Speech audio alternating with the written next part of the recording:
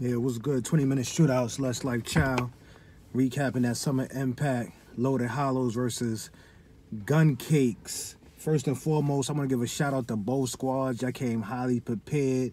Y'all got through all 3 rounds of not super complex material, but real good material. And I think the fans won. I don't think Mook and them could have came on behind y'all. After y'all did this, I think the night was over anyway. You feel me? But shout out to URL for still getting us that battle. All right, let's get into it. The first time I had to watch this battle 4 times. First time I watched this battle, I had Gun Cakes taking the first 2 rounds and Hollow getting the last round. But as I watched the battle over and over again, I got Hollow and Loaded getting that first round clear. When Gun Cakes came out and they said I'm putting blood on the goat, sauce on the halal. That was fire. They came out with real good energy.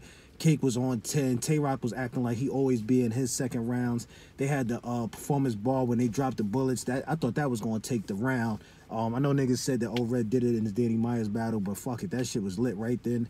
While I'm drinking, watching this shit out, that shit had me on fire. Chess, what you need me to do to him? Like, he was dumb hype. I thought it was dope. But Loaded Hollows came in. Hollow said, yo, I trust my partner, so I'm going to fall back. Hollow catches him. They also had a performance bar. Wasn't as good as the bullets to me, but it was enough to make up the pace.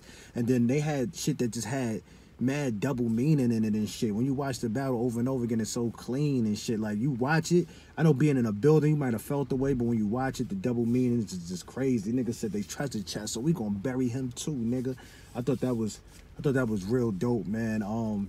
But y'all let me know how y'all had that first round. That first round was really good from both.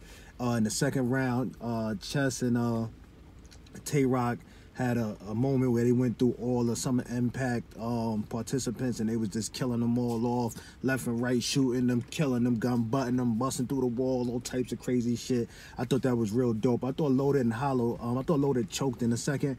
The second was still good material. It was good, but it was a weird pause where nigga was, he was talking about the gas. He said, gas, let me get 30 on 2. Then Loaded came in, let me get 30 on 2. It was like hospital giving beds out all over again and shit. Then niggas was just taping in the crowd. Some niggas jumped from the back. It was like a weird, awkward moment. They got back into it and finished the round, but I had Gun Cakes getting that second round because they were cleaner. And third round, I don't think nobody's going to debate this third round. Grey Hoodie Lux came out. And it was healthy, man. It was healthy. He was a 38 with the tape on it. Like, he was on his shit, man. If you a battle rap fan, you know what the fuck I'm talking about, man. Look, Grey Hoodie Lux was out. The motherfucking Tay-Rock and Chess turning the fans and shit. They start watching this shit. Hollow and Lux started redoing their battle over. It was dope, man. But I thought the whole battle was good. All 4 of them, man. Salute to all them niggas, man. Them niggas did their thing. They gave us our money's worth, and I appreciate it, because sometimes they come to this all-star game to play, and them niggas wasn't trying to play. They both was trying to win and shit. So, salute to y'all. A 20-minute shootout to council. I'm back on my bullshit, man. I'm pulling up, man. Y'all pull up. Come fuck with me, man. Leave your comments. Let me know what the fuck y'all think. One.